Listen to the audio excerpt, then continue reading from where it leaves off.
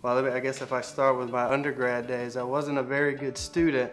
So it's kind of funny that I ended up going the professor route. And so I use that story now in helping students, that I started on one professional pathway and didn't really expect to end up where I did as a professor. So I somehow stumbled my way through undergraduate, ended up going to get a master's degree, and then when I learned that there was such a field as higher education that I could study, I went back to graduate school and I entered that program thinking I wanted to be a community college president because I had enjoyed my prior experiences working in higher education up to that point.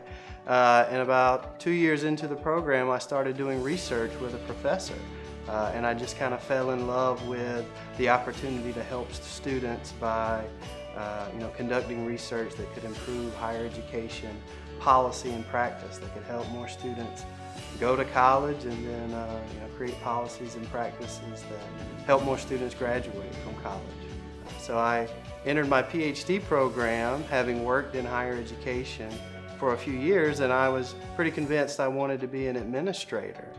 And several years into my program, after conducting research projects with the faculty there, I kind of knew that research was for me. And so when I graduated, I began looking for faculty positions, and here I am 7 years later at the University of Houston.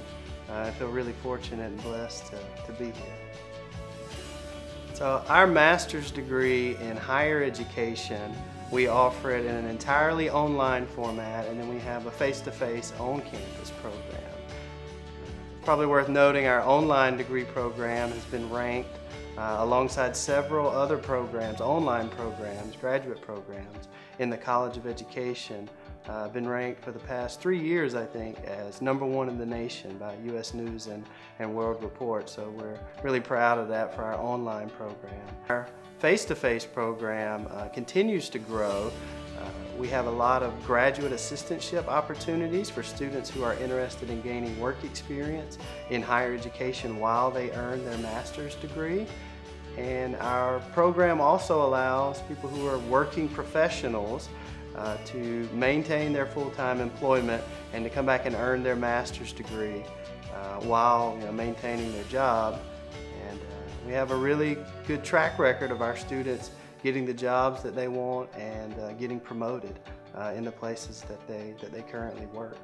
So I think one of the great things about our higher education program, and because of its context and where we're situated in Houston, is we get students from all over the country and all over the world that come to study with us. And it's one thing to read about international higher education in a textbook, and it's another thing to go through a degree program with 5 or 6 students that are in your cohort that are from around the world, right? The learning that takes place even within our classroom setting because of the diversity that's located not only in the greater Houston area, but in the international population that Houston attracts. I think it's a real strength of our program and one that's hard to match even nationwide.